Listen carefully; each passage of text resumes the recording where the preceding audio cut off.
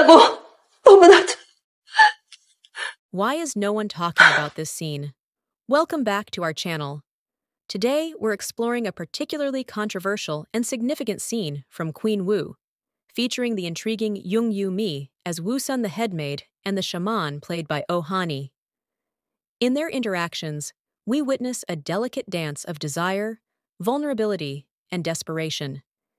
This scene challenges societal norms within the rigid confines of the royal court, providing a space for queer exploration that is often overlooked in historical narratives. The controversial scene in question showcases a moment of intimacy that feels both daring and tender.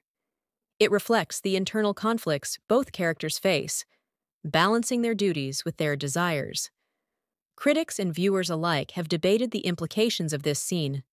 Some argue it's a necessary step toward inclusivity in K-dramas, while others feel it strays too far from historical authenticity. Regardless of where you stand, it's clear that Queen Woo bravely addresses themes of desire and desperation, giving voice to a narrative that many have longed to see. As we reflect on this scene, it's crucial to consider how K-dramas has evolved and embraced diverse stories. The relationship between these two serves as a poignant reminder of destiny complexity and the struggles faced by those who dare to defy societal expectations. Thanks for joining us today. What are your thoughts on this scene from Queen Woo? Leave your comments below, and don't forget to subscribe for more series reactions.